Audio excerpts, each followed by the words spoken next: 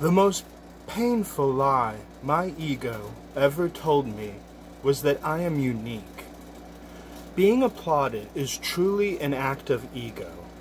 My ego would lie to me frequently about how special and unique I am. This lie made me want to get up on stages and show people just how special and unique I am. Then I would get claps and cheers, and my ego would say, "Look at that, evidence that you're so unique and special." The reality is, those claps and cheers were proof that I was surrounded by a supporting community that loved me.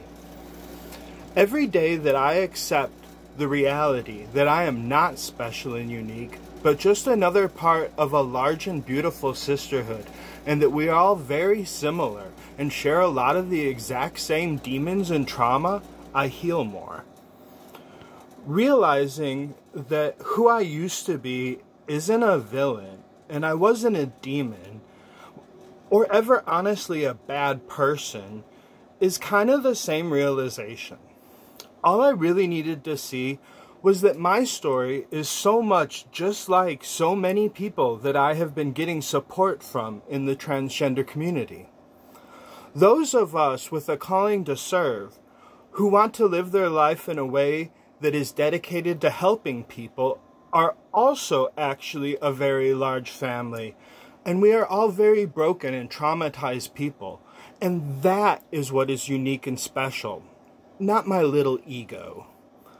One of the things I really like about this revelation is knowing that with the traumas that I have faced, there are people out there who are either about to face the exact same trauma or are facing it right now, and simply sharing with them how similar the trauma that I've already gotten past is what they are experiencing or about to experience is a way I can help them in a very beautiful and loving way.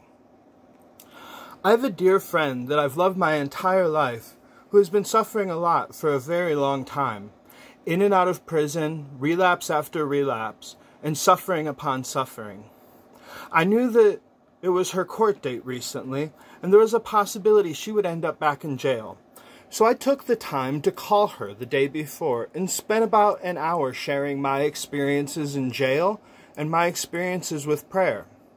She expressed so much gratitude that I actually remembered when her court date was, and even though she had just relapsed, that I was right there waiting for her, rooting for her, and eager to give her messages of hope.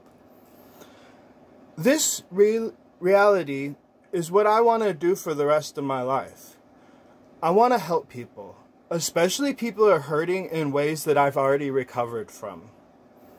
I pray that everyone watching this video that seeks recovery from their pain and their trauma knows that there is support for them if they seek it. And I pray for a peaceful, prosperous, and progressive future for us all. My name is Beth. Please consider liking and subscribing my video.